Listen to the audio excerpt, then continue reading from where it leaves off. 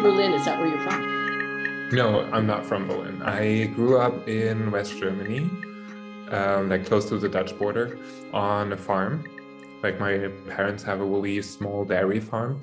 We don't have the dairy cows anymore, but we still have cows. How much do you think the fact that you grew up on a farm, I mean, that's a very different kind of existence. Did you have to like help with the chores and the cows? How much do you think that influences what you design? It's so funny every time like I write about it, it's like, oh, we never threw anything away. Like if I feel like every time I read it, I feel like this seems so pretentious, but it's actually just the way it is. Like nothing was ever thrown away. There's this really funny TV interview with me that they cut really funny into me saying that I found all the clothes, all the denim for my collection on the streets of Neukölln.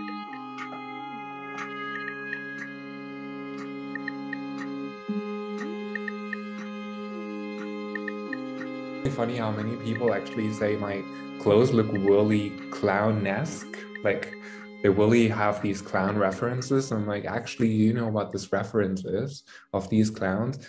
It's the aristocrats.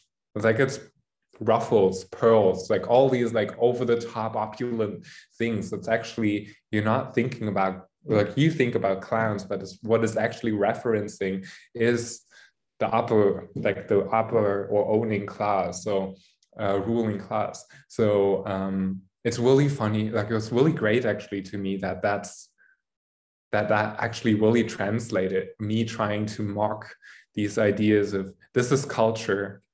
Working class doesn't have it. Working class, like we should teach what the working class culture. So I was like, oh, great. What if I just take your culture that you're trying to put onto working class, put that into workwear and make it really ridiculous? So, but the clothes are still really beautiful. Thank you. Like I was not trying to make them ugly. I was trying to make fun of the people. Thank you. I also made my very first hat because I was really inspired by the women in my childhood that had their gardens and like lived these sustainable lives. Is there a picture of that? I'm just going to check my Instagram really quickly. Have you got something of that hat? It's right behind me. It is that hat. Yes, that's what I thought it was. Oh, wow. Yes. It wasn't just embellished when they went to the fields.